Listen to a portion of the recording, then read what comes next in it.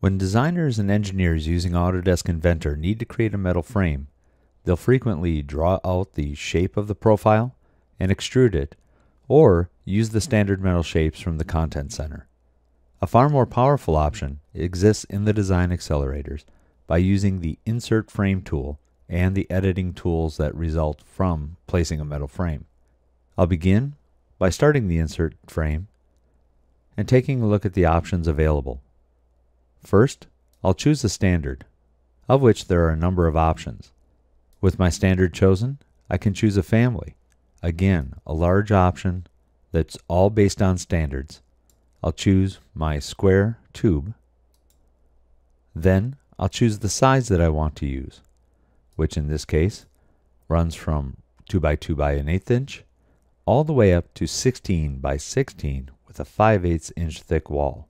So a very broad variety of options to choose from. With my size chosen, I can override the material, I can change the appearance, and I can also choose how the material will be oriented upon initial placement. By default, it's in the center with no offset and no rotation. However, I can select any corner, change my offsets, and build from there. For placement options, I can choose a single member, or I can pick 2 points. Let's take a look at how this works. First, I'll select a single edge. Then I'll reposition my model so I can find an edge or a sketch to choose. I'll take a look at the orientation and see it's not what I was hoping for. That's the placement that I need. So I'll select Apply. When I do, it will give me the name of the frame member, which I can change. Since this is the first selection, it will also be establishing a skeleton whose name I can change. In this case, I'll just select OK to place it. It will reflect what the name of that component will be and where it will go, and I'll press OK. Now I can see my frame member placed into my assembly. I'll select other locations and update their position, adding them as I go. In another exercise, you will see how to take components that are essentially the same component with multiple instances and reuse frame members in a way that will make the bill of materials the most logical. I'll apply my last vertical, and now just as an example, I'll take a look at the 2-point placement. I can place a component based on any 2 points. So for example, if I wanted a brace to run all the way across, I could select those 2 points. I don't want that, so I'll cancel out. But what's most important is that any change to the skeleton, in this case it's a bounding box, so we can use 3D geometry or 2D geometry, but any change to it will update the frame associatively. I like to insert another type of frame member, staying in the ANSI standard. This time I'll go down to find an L with equal length angles. I'll again use a 2 by 2 by 1/8. I'm going to want to base on this back corner with a single selection, and it will give me a preview of the frame that's going to be placed.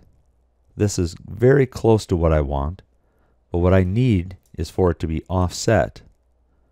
I'll try that direction, and then I'll update to use this direction.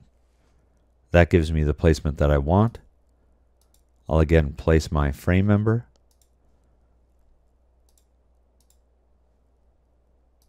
I'll change its angle, change the offset, and update until I get what I want.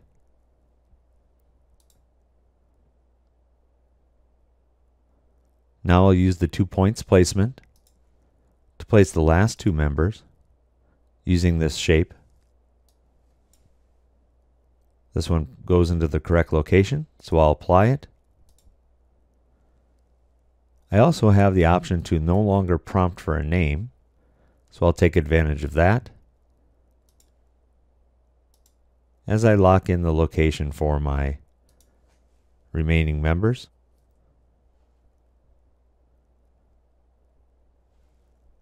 Now I want to add another style, so even though I've just hit apply, I can go back and make modifications to the shape that I want to use. So I'll go back to a rectangular tube, I'll go to a 2x1 by 1/8, and I'll go back to a single selection option.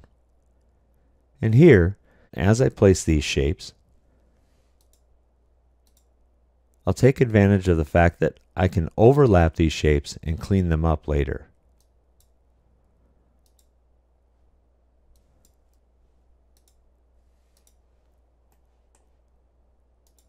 By not having to pre-plan everything exactly, but being able to work through the process of applying my steel members to my frame, I can very quickly build this in without having to set up construction planes or having to predefine other ways of working.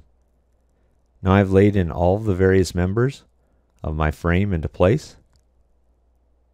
If I want, I can go back to my source part, turn off its visibility so I can get a better look at what my frame looks like before it's edited into its final state.